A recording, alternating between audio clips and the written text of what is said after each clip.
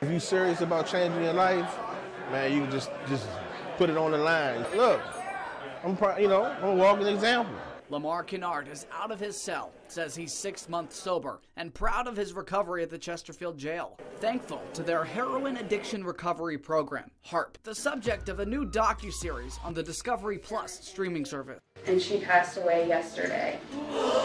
Filmed in the last year is true, raw reality. Shame on us. People are dying, and we need to stop that. Sheriff Carl Leonard implemented the recovery program after realizing over 80% of offenders coming in had a heroin problem. Today, he extended the invite to those same inmates in the documentary. It's important that everybody sees where the road took some people. It's important for the inmates to be part of it because they're the ones who do the work. Work that Marlon Turner went through.